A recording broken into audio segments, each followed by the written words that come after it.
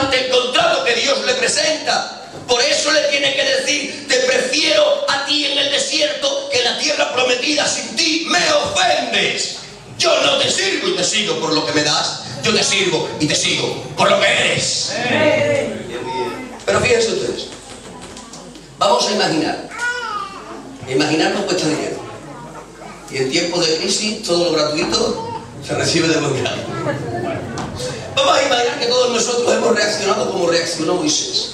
Vamos a imaginar que los ministerios, ante la proposición divina, hemos dicho: no, Señor, que nosotros preferimos un ministerio local contigo que un ministerio internacional sin ti.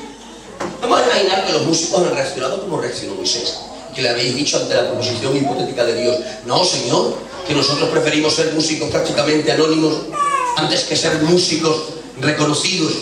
Preferimos músicos anónimos contigo que músicos reconocidos pero sin ti. Vamos a imaginar que los varones han respondido como respondió Moisés y le habéis dicho: no, Señor, que preferimos vivir en la escasez contigo que en la abundancia sin ti. Imaginemos que las hermanas han respondido como respondió Moisés y le habéis dicho a Dios: preferimos seguir envejeciendo con dignidad contigo que tener el elixir de la juventud pero sin ti. Todos hemos respondido como respondió Moisés, y en nuestra respuesta le hemos hecho entender a Dios que le amamos a Él por lo que es y no por lo que nos da. Y ante esto Dios nos ha dado su presencia, su amistad. ¿Amén? Ya tenemos presencia. Va a salir barato, Pero si tenemos presencia, ¿qué necesitaremos a continuación para poder tener éxito en la jornada de nuestra vida?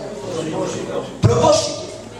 Si para hablar de la presencia he usado a Moisés, para hablar del propósito voy a usar a Jeremías, ninguno como él. Si dije que para tener presencia hay que amarla por encima de todo, y cuando la amemos por encima de todo, la presencia del Señor vendrá, para tener propósito lo que tendremos que hacer será buscarlo. Venga. Ahora bien, ¿buscarlo dónde? Buscarlo en la presencia. Si no estás en la presencia, no te canses de buscar, no lo vas a encontrar. Para tener la presencia hay que amarla más que nada, y cuando ames más que nada la presencia del Señor vendrá. Para tener propósito hay que buscarlo, pero no en cualquier lugar, hay que buscarlo en la presencia. ¿Se acuerdan de Nehemías? Por estar en el salón del trono, por estar ahí en la presencia, simplemente por estar ahí, es que pudo encontrar el propósito. Si no hubiese estado en la presencia, indudablemente no hubiese encontrado el propósito. Por lo tanto, para tener presencia hay que amarla, para tener propósito hay que buscarlo. ¿Dónde? En la presencia. Voy a usar a Jeremías. Gloria a tu nombre, Dios. Jeremías es un joven, muy joven, y le llega la voz de Dios. Y cuando la voz de Dios le llega a Jeremías, le dice Dios a Jeremías: Jeremías, desde antes de que nacieses te conocí y te di por profeta a las naciones. Gloria a Dios. Increíble lo que le acaba de decir Dios a Jeremías. Nada menos le ha dicho que ya le conocía Dios a Jeremías antes de que los huesos de Jeremías se formasen en el vientre de su madre. Pero no solo le ha dicho que tenía un conocimiento de él antes de que él naciese, sino que además de esto le ha dicho: tengo ya la tarea que has de realizar, te he dado por profeta a las naciones, por profeta internacional. Díganme, ¿esta experiencia de Dios con Jeremías es una experiencia irrepetible, inigualable, única? O por el contrario, esta experiencia que Dios tuvo con Jeremías es una experiencia que Dios quiere repetir con cada uno de los que forman parte de su pueblo. Indudablemente, la respuesta acertada no es la primera, sino la segunda. Lo que ha ocurrido entre Dios y Jeremías es algo que Dios quiere repetir con cada uno de los seres humanos que han pasado a lo largo de la historia a formar parte del pueblo de Dios. Dios quiere repetir contigo la experiencia que tuvo con Jeremías. Dios quiere llegar a decirte a ti: te conocí antes de que nacieses y te di por y ahí expresarte la tarea que Él diseñó para ti desde los días de la eternidad. Esto es lo que Dios quiere hacer con cada uno de nosotros. ¿Por qué digo yo que esto es así? Porque lo dice la palabra del Señor.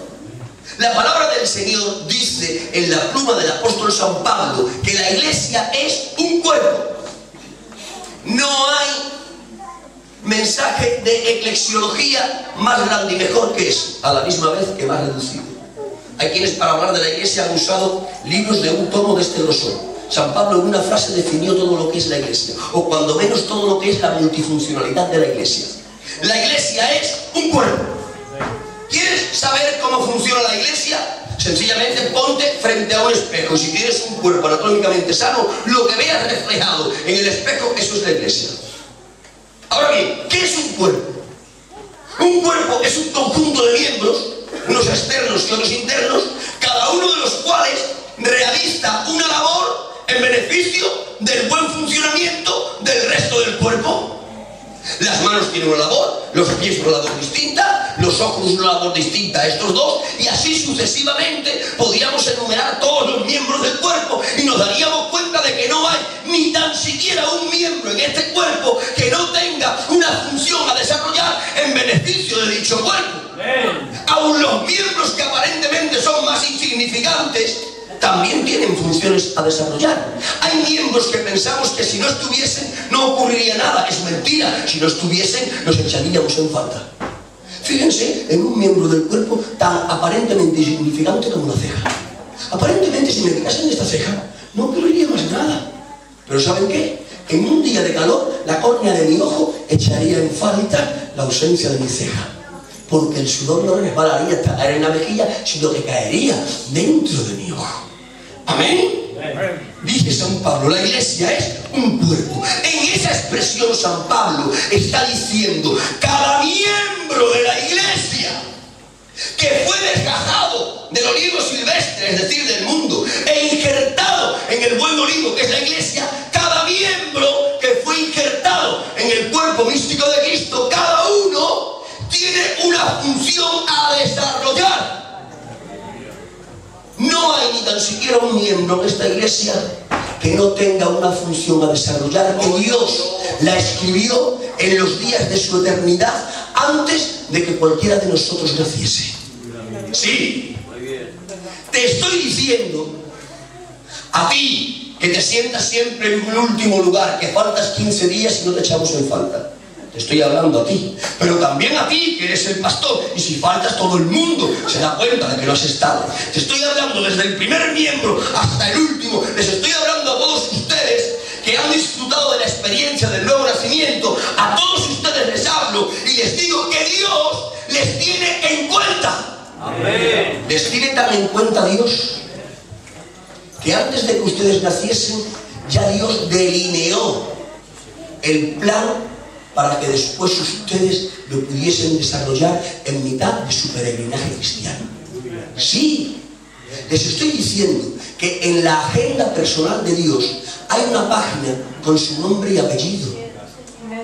Les estoy diciendo que antes de que el cielo estuviese tachonado de estrellas, que antes de que los mundos estuviesen suspendidos en el espacio, que antes de que su madre y su padre se conociesen, que antes de que usted se gestase en el vientre de su madre, que antes de que sus huesos creciesen en dicho vientre, que antes de que todas las cosas, ya Dios les conoció. Pero no solo les conoció, sino que escribió una por una las obras que Él quiere que ustedes realicen durante su peregrinaje cristiano. No dice en consonancia a todo esto que estoy diciendo el Nuevo Testamento. Dios preparó de antemano las buenas obras para que después ustedes anduviesen en ellas. En ese texto se nos está diciendo que Dios es el arquitecto supremo que no deja nada al azar. Dios ha delineado tu vida desde tu cuna hasta tu tumba y ha escrito todo lo que Él quiere que tú hagas. Dios ha soñado lo que quiere que sea tu vida. Podrá serlo o no, dependiendo de tu docilidad a su plan. Tú podrás resistir a Dios. Ese es el atributo de la libre individualidad que Dios nos dio. Pero no es eso lo que nos ocupa hoy. Lo que quiero decir es que Dios te conoce. Es que Dios contó contigo antes de nacer. Es que Dios no te llamó sencillamente a venir al culto y del culto a la casa y de la casa al culto y así vuelta a empezar. No, no es así. Dios tiene un plan, un propósito, una tarea para ti. Es una tarea individual, personal, intransferible. ¿Cuántos están entendiendo lo que predico? Levanten sus manos. Griten gloria a Dios. La experiencia de Dios con Jeremías es la experiencia que Dios quiere repetir incesantemente con cada uno de los miembros de su cuerpo, con cada uno de los miembros de su pueblo. Amén. Amén. Ahora bien, para tú poder descubrir ese plan que ya Dios diseñó en la eternidad, tendrás, como les he dicho anteriormente, que previamente estar en su presencia. Pero como yo he dicho que ya todos tenemos presencia porque le hemos hecho entender a Dios que llamamos por lo que es y no por lo que nos da, como ya estamos en la presencia, lo que tenemos que hacer ahora es buscar dentro de la misma a ver qué es lo que Dios quiere con nosotros. Amén. Voy a decirles algo más en cuanto al propósito, mientras que ustedes lo van buscando. Cuando estén buscando el propósito, tienen que entender que hay propósitos para todos, como les he dicho, pero además de eso tendrán que entender que para poder puntuar y entrar a los propósitos particulares, previamente tendrán ustedes que estar cumpliendo con los propósitos generales. A ver si soy capaz de expresarles esto. Hay propósitos particulares y hay propósitos generales. Hay propósitos que son comunes a todo el pueblo de Dios y hay propósitos que son individuales para cada uno de los miembros del pueblo de Dios. Pues nadie, absolutamente nadie, podrá descubrir el propósito personal de Dios para con su vida si previamente no está cumpliendo los propósitos generales de Dios para con todo su pueblo. ¿Lo van a entender ahora? Ser un buen padre es un propósito general. Ser una buena madre es un propósito general. Ser un buen ciudadano es un propósito general. Pagar los tributos es un propósito general. Sujetarse a las autoridades superiores es un propósito general. Si no cumples en los propósitos generales, ser buen padre, ser buena madre, ser buen yerno, ser buena nuera, ser buen negociante, ser buen ciudadano, si no cumples con los propósitos generales, tú no estás puntuando y nunca, por mucho que busques, podrás encontrar los propósitos particulares. Porque para encontrar un propósito particular de Dios con tu vida, previamente tienes que cumplir con el propósito general que Dios tiene para con todos nosotros. Para ilustrarlo con un pasaje de las Escrituras. ¿Se acuerdan de José, el hijo de Jacob, el de la túnica de colores? Tenía 11 hermanos, con él eran 12 en la familia. Les pregunto, en relación a lo que predico, ¿tenía Dios un plan personal, individual e intransferible para cada uno de los 12? Indudablemente lo tenía. Pero de entre los 12, ¿cuántos descubrieron el propósito particular? Tan solo uno. ¿Por qué los 11 restantes no y este sí? Porque José cumplió con el propósito general de ser buen hijo y los otros 11 no. Y el que cumple los propósitos generales puntúa para poder descubrir los propósitos particulares. Me hace mucha gracia algunos hermanos que quieren el propósito particular de ser pastores cuando no están cumpliendo en el propósito general de ser buenos esposos. Pero ¿cómo quieres entrar a un propósito particular cuando no eres capaz de puntuar en un propósito general? Si no eres buen ciudadano, si no eres buen padre, si no eres buen yerno, si no eres buen hijo, si no pagas tus tributos, si no eres un buen ciudadano, olvídate. Por mucho que busques, no encontrarás el propósito particular. Porque para ingresar al propósito particular, previamente tienes que cumplir en el propósito general. ¿Amén? ¿Cuántos entendieron eso? Levanten su mano. Griten gloria a Dios. ¡Gloria a Dios! Tendrás que entender, además, en relación al propósito de Dios, que hay infinidad de propósitos. Hay muchos que hoy día han reducido exageradamente el abanico de los propósitos divinos. Lo han reducido tanto que han llegado a la errada conclusión de que Dios tiene como 10, 11 propósitos y poco más. Claro, y es por eso que hay muchos frustrados en el pueblo. Hay muchos frustrados en el pueblo porque equivocadamente piensan que el abanico de propósitos divinos es muy reducido, alcanzan como 10 o 12 propósitos. Claro, y con Dios 12 propósitos